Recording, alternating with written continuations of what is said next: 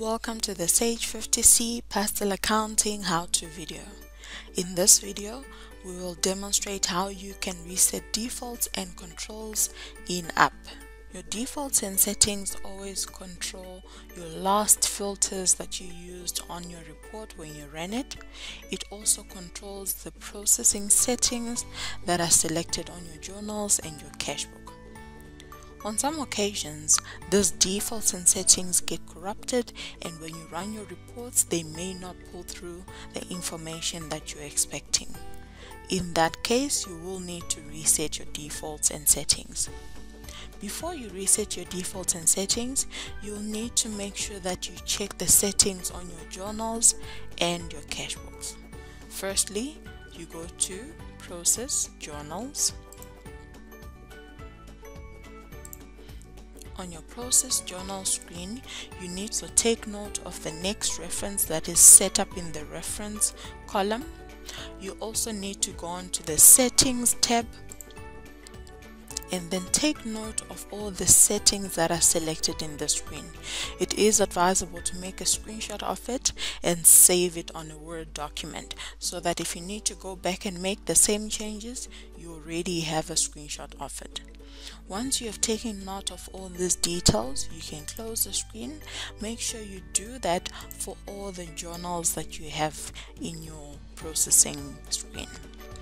You then close the screen. You do the same for your Cashbook. So you go into your process, Cashbook, process Cashbooks. Screen. You will need to also take note of the reference that is set up in the reference column. This is the next reference that the new transaction is going to be using. Take note of that. You go onto your receipt side of the Cashbook. You also take note of the next reference that the next transaction will be using. You will then need to go onto the settings tab of your Cashbook. Make a screenshot of those settings as well. You may need to do the same on your other banks as well. So if you click on the drop down arrow, select all the other banks that you have in the system and do the same thing. Take note of the reference as well as the settings that are set up on your settings tab. Once that is done, you then close all your tabs. In the next process, you then need to reset your defaults and settings. You go into your utility, maintenance, reset defaults and settings. If you do have any open batches or any recurring batches, this message will then show up.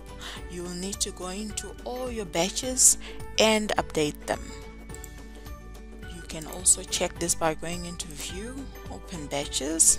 If you do have any open batches in this screen, you need to go and update these batches. You can also check for any recurring batches. Recurring batches can be found on your Cashbooks or even your invoices. On your Cashbooks, where it says no more batch entry, click on the drop down arrow and select recurring batch entry and confirm that you do not have any. If you do, you can export your batch out and then delete it in Pastel. Make sure you've got a backup before you delete anything. For purposes of this video, I will be deleting this line.